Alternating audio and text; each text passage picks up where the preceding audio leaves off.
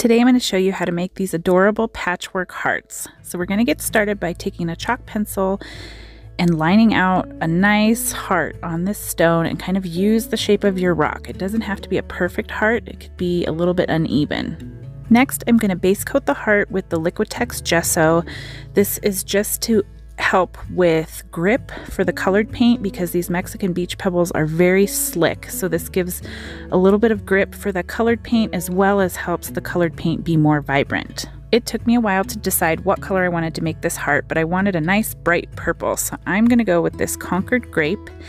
And then when I shook it up, I realized that it felt a little watery, and sure enough, it's getting old and a little watery, which means the coverage isn't as good. Still usable, but it requires more coats of paint, as you can see here. And all the more reason that I used that Liquitex gesso, because if I didn't, it would have been even harder to get a nice solid purple.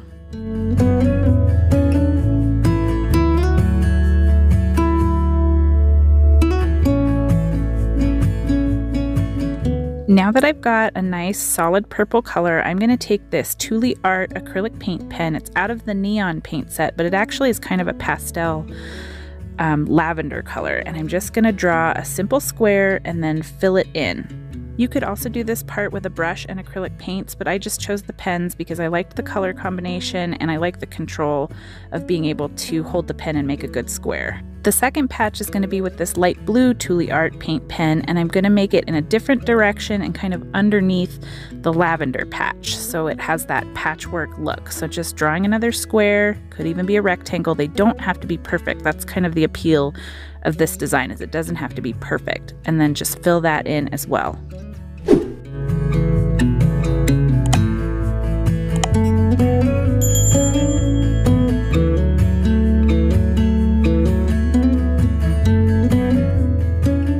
Take my Posca PC1MR black paint pen and I'm going to outline the entire design, so all the way around the heart and then around both patches, and this is to just create some nice definition and give the design more shape and make it pop.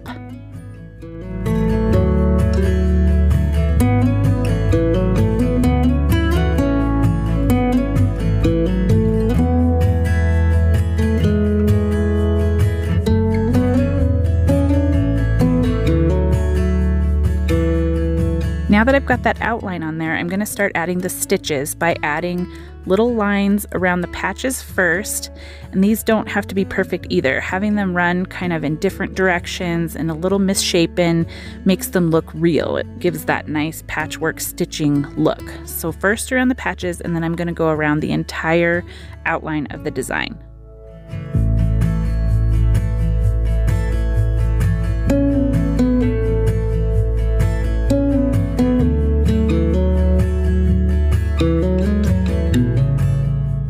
Now, as another example, I'm going to take this other heart that I primed and I'm going to add some patterns like patterned fabric. So I'm going to add some white polka dots to the background heart, and then on one of the patches I'm going to add some purple stripes, and on the other patch I'm going to add some gray hearts. So this just kind of mimics having patterned fabric sewn together. Don't forget to tell me in the comments which one you like best.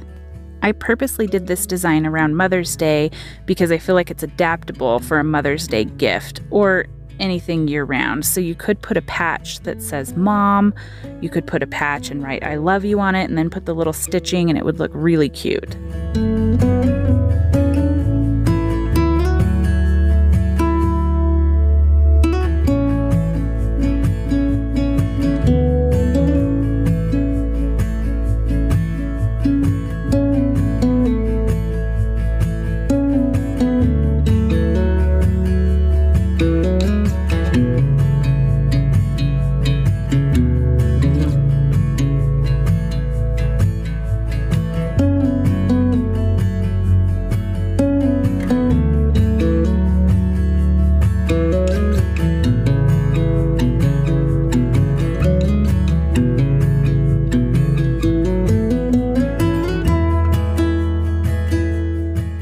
Now we know that resin will darken the natural color of the stone really dark, and so I want to prevent that so that the stitching still shows up. So I'm going to add a coat of Mod Podge over the top of both of these rocks so that that natural part of the stone that's showing doesn't get too dark when I put the resin on. Just to be clear, this is not what I'm sealing with, it's just something I'm putting on to keep the stone's natural color when I put the resin on. And look how cute these came out.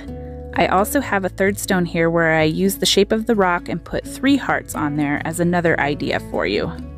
I hope you enjoyed today's tutorial. Don't forget to subscribe if you haven't already so you don't miss future uploads. Click on the screen or in the link in the description to watch another fun video. Thanks for stopping by to watch, and I'll see you next time. Take care.